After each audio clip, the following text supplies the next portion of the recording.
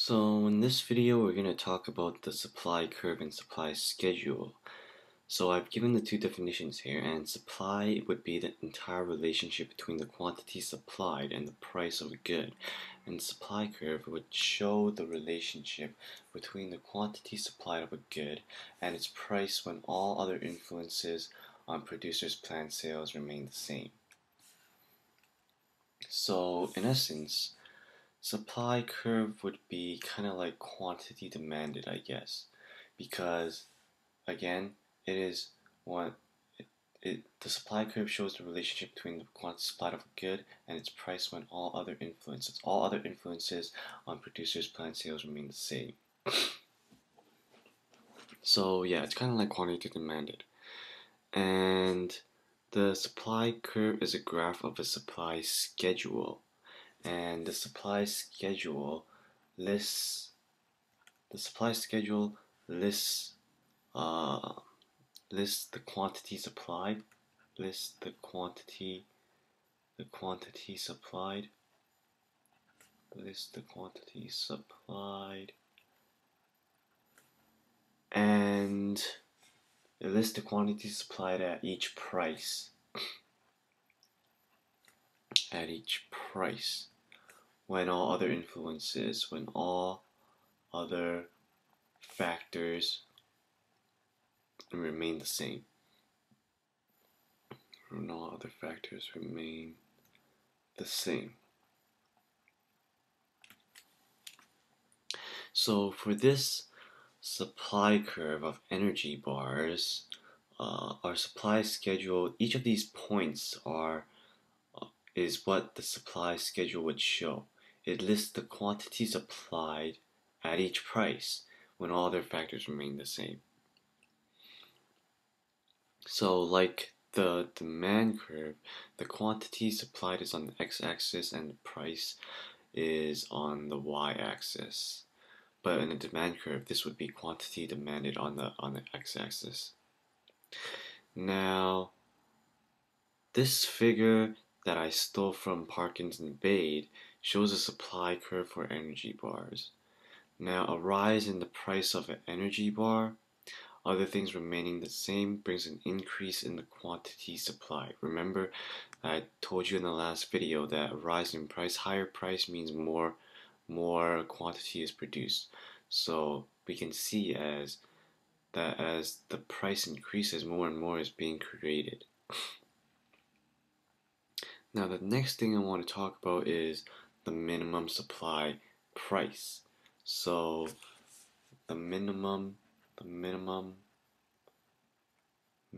supply price.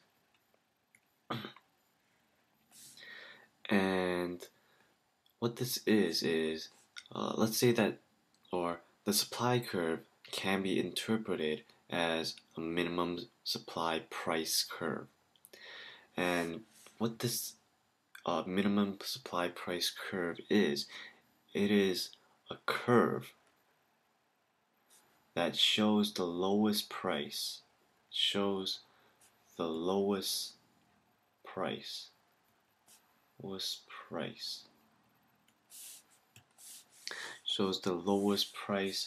at which someone is willing to sell.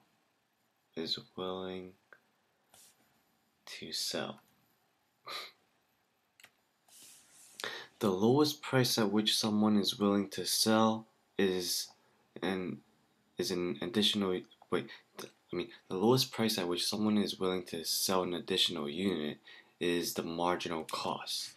And we know that the marginal cost rises when the quantity produced rises as well. So let's just note that down. The lowest price that someone is willing to sell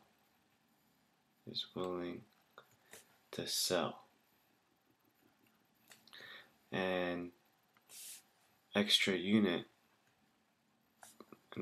or additional unit is the marginal cost. Kind of makes sense, doesn't it? I went through this in the last video too, and I remember that I said that suppliers are only willing to sell if they can at least cover their marginal costs. Well, this is where we come back to that ideology that the lowest price that someone is willing to sell an extra unit is the marginal cost, and the marginal cost rises when the quantity produced also rises, and that we went over in the last video. Remember that I said that when uh when there is a higher price, then when the prices rise, when the prices rise, then the quantity produced rises, and as the quantity produced rises, then the marginal cost rises. And I explained all that in the last video. Now, I want to say that if the quantity supplied, if a small quantity, if a small quantity is is produced, then the lowest price at which someone to sell one more unit is low. So the lowest price that someone is willing to sell is low. So in other words, the marginal cost is low because it's small quantity, right? And the lowest price that someone is willing to sell an extra unit, well, we just define that here that it is the marginal cost. So then the marginal cost for that good that is produced in small quantities must be low.